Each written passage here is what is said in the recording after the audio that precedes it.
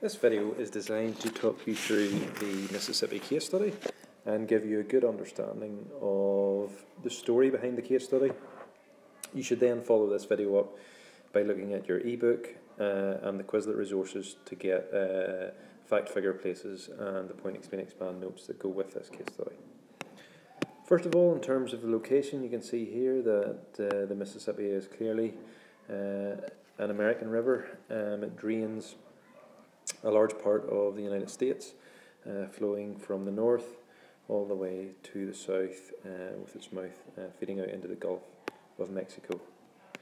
This case study is focused on evaluating the hard engineering and soft engineering strategies used to control this river as it passes through America. The first hard engineering strategy that we're going to talk about relates to levees. Now, we know from the work that we've already done on rivers that levees are naturally occurring features that you can see here running alongside the river. Levees are caused by the flooding of the river depositing the largest material either side of the river channel. These are hard engineering strategies because they are enhanced or modified by man. So basically in this example, humans would have used machinery like diggers to raise the banks of these levees to an increased height. The higher height of the levees then allows the river to hold a higher capacity of water, therefore reducing the risk of flooding.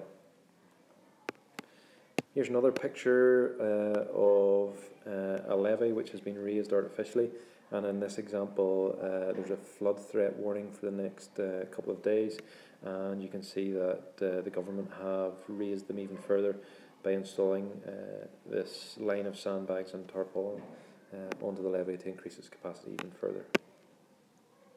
Another example of how they work, you can see this here is probably some sort of army division in America, and they're using these people to reinforce the levees. This final picture also shows you the relative size of the levees, and you can see here that they're actively reinforcing them with this material into these bags, probably to alleviate some sort of flood risk.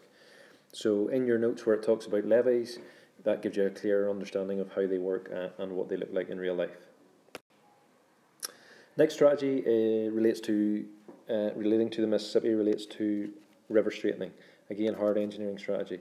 Simple diagram here. So the idea is that we have a river which meanders like the Mississippi does.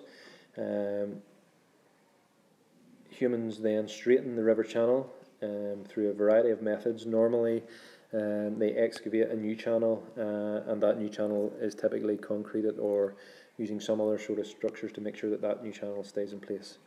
The thinking behind it is that it shortens the distance and speeds the water flow through this area. Therefore, it lowers the risk of flooding in this area. However, it does typically cause problems further downstream as more water arrives further downstream at a greater speed. Here's an aerial shot of the Mississippi itself. So the Mississippi is well renowned for the extent of its meandering course, which you can see all the way through this image. And here you can see below, it's an aerial shot again, probably from Google Maps. You can see some of the old meanders here and here, and you can see that this river has been straightened to flow much quicker through this area, therefore reducing flooding in the surrounding areas.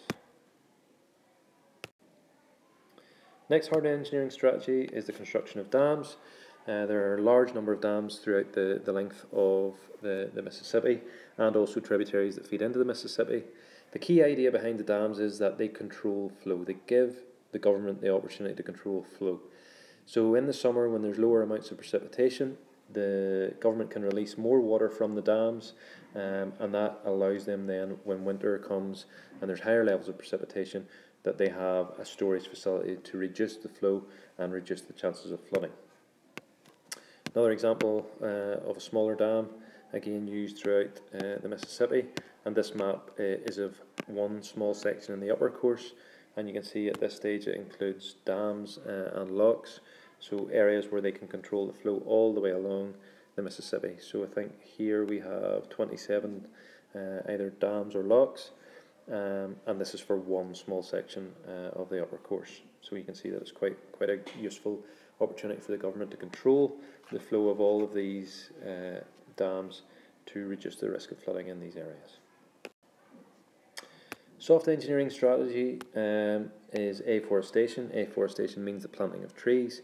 So again, from this aerial shot, you can see in the upper course, particularly of the Mississippi, that they have extensively afforested the area.